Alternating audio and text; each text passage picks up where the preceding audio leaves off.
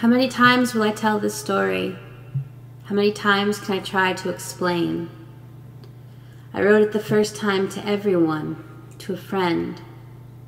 Dear Patrick, dear Amandaline, dear Barista with the feather in your hat, dear Africa, dear college, dear boy I think I love because I felt it that first time, that only time on the couch when we kissed.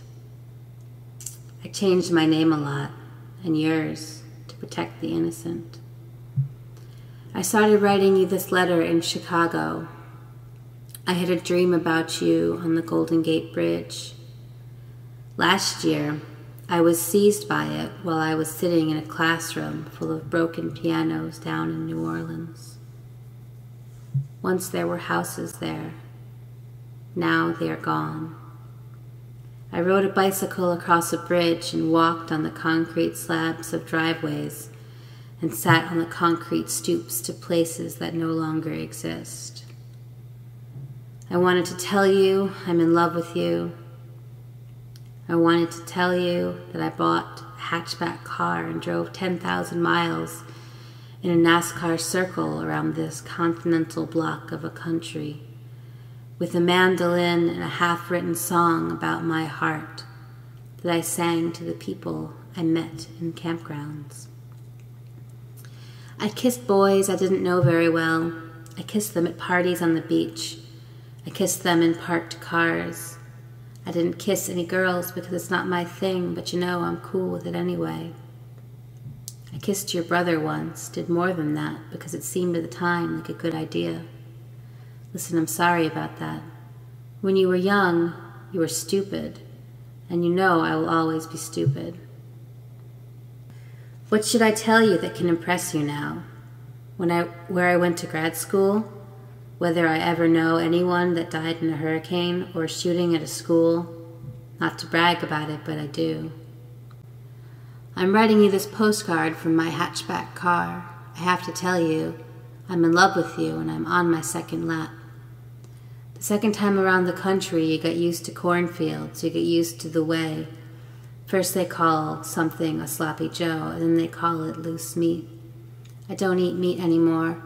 I saw Food Inc. on someone's laptop at a campground that had free Wi-Fi. Isn't that weird? I'm so in love with you. You are every face on Mount Rushmore. You are every dead president on all the money that I don't have.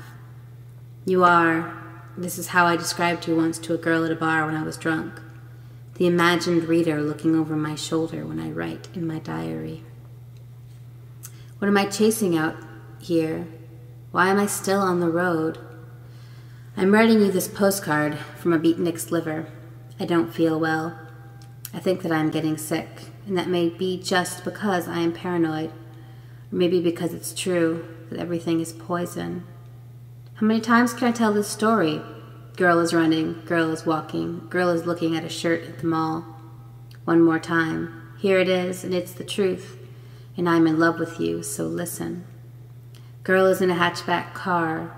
Girl has the kind of heart that is inflated by everything, but always, always, especially the moon. It is a clear night. It is the kind of spooky night where you can turn off the headlights of your car on the forgotten highways of South Dakota and drive with nothing but the heavens to guide you.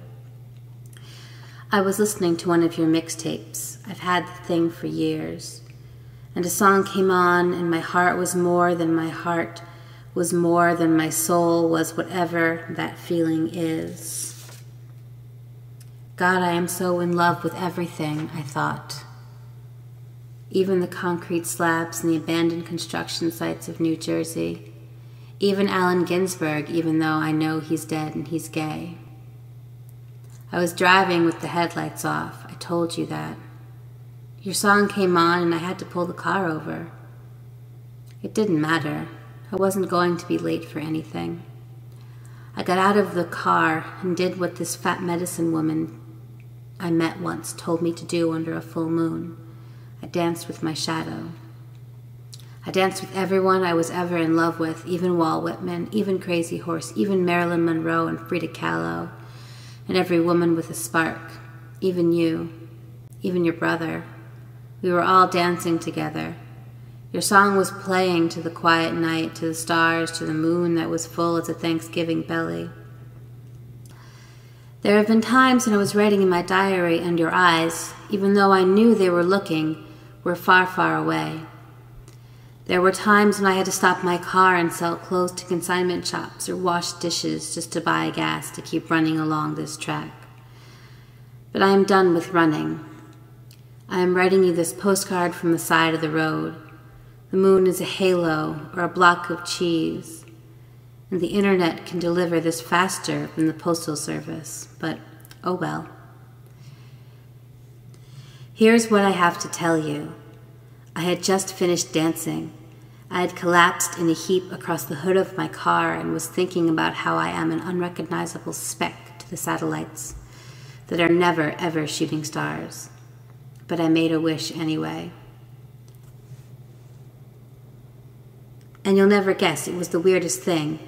Your song ended and the side of the tape ended, and I hummed a little of that song I never finished. And then, I'm not sure, I think I fell asleep, or into that half-sleep. You know, the kind that I'm talking about? Time, infinity, words even physicists can't understand. And then a grunt. You won't believe this. You won't believe this even though I'm writing this right now from the hood of my car. You won't believe this, but I am telling you this anyway. It is a buffalo. I can't tell if it's a boy or a girl. There are no eyelashes or cartoon bows. It is bigger than my hatchback car, and it is as far away from me as my steering wheel. Oh my God. Have you ever made eye contact with an animal before? With your cat even? It is as big as a bread truck. It is as brown as a loaf of fresh baked bread. Have you ever made eye contact? Have you ever really looked? This road is just a slab of concrete. This car, these clothes. Girl drives around. Girl drives in circles and circles and circles and circles. I am so in love with you.